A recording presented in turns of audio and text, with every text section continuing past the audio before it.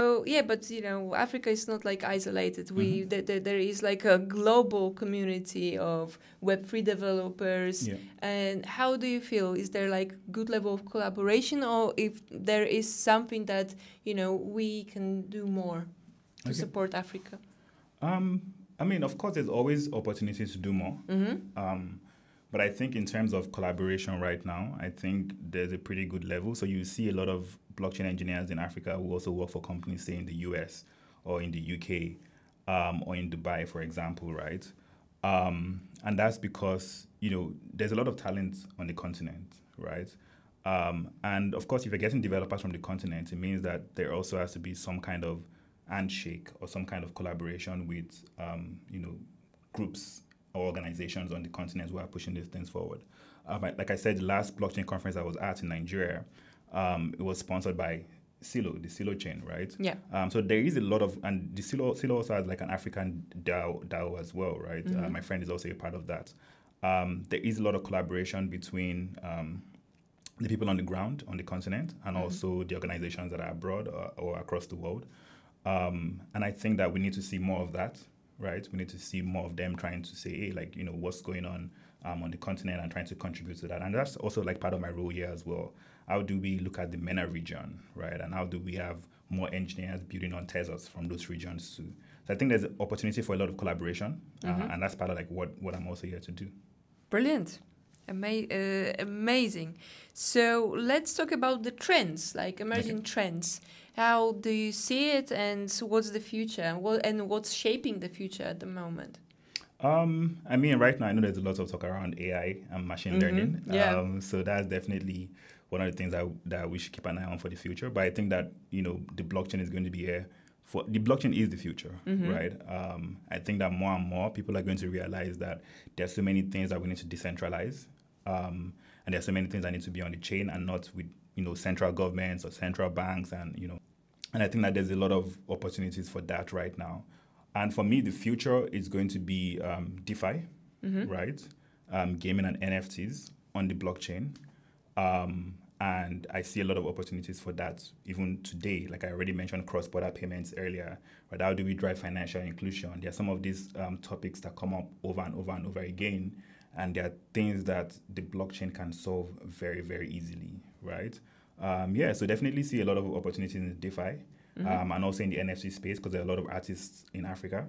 I think those two spaces for sure, for me, are where I see opportunities and also where I see the future as well. Because I like I said earlier, the more use cases we have for the chain, the more adoption that we would see, right, for blockchain and for Web3. Brilliant. Okay, so the future is bright, let's say, but what are actually the challenges? I think the challenges would be getting more engineers, right? We need to build more engineers. We need to train more engineers, and that is a challenge for like education, right? So even from high school, how do we get into the high school curriculum to start to teach kids some technical skills?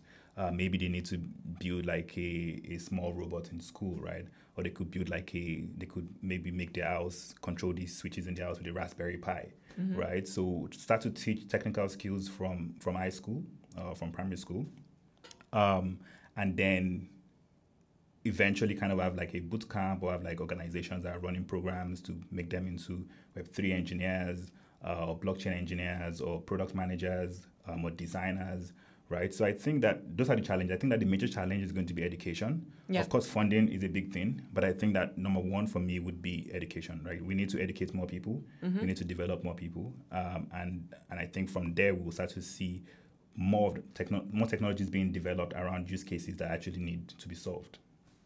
Okay, brilliant. But all of that should be also supported by the governments, by regulatories. How it works in Africa, probably it's like different regions, different regulations. But tell me, like overall, if there is like big acceptance towards Web3, or there's like hesitation from the political side of things? I think that governments are trying to understand it.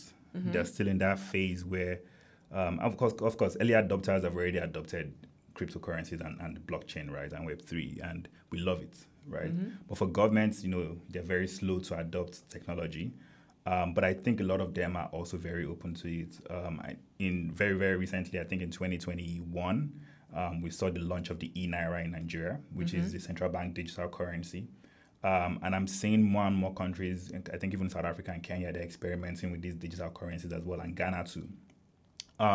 So yes, while there's slow adoption from governments, I think that the more they experiment with the technology, the more they understand it, the more they would allow, for this technology to thrive and to work on the continent, right?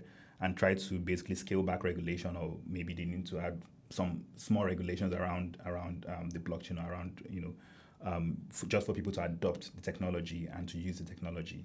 But I think that governments aren't closed-minded, as far as I've seen on the continent. They are not closed-minded. They are experimenting with it. They're trying to see what the possibilities are, trying to see what the regulations should be as well.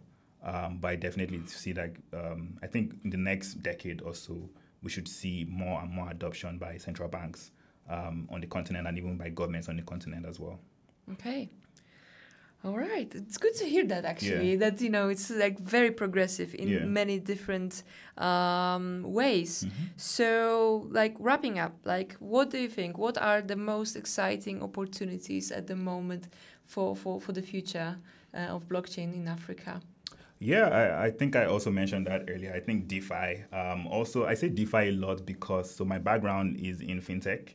I mean, I was working at a startup. I was building a startup alongside the co-founders back in Nigeria, and I see a lot of opportunities across Africa in terms of cross-border payments, in terms of banking for people, and kind of bringing people into the financial ecosystem, right? So I see massive opportunities for DeFi.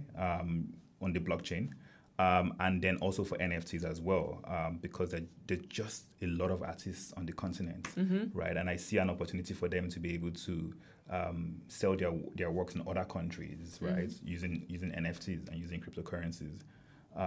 So I think that for me, that's where I see this going. So basically, things that are useful for people.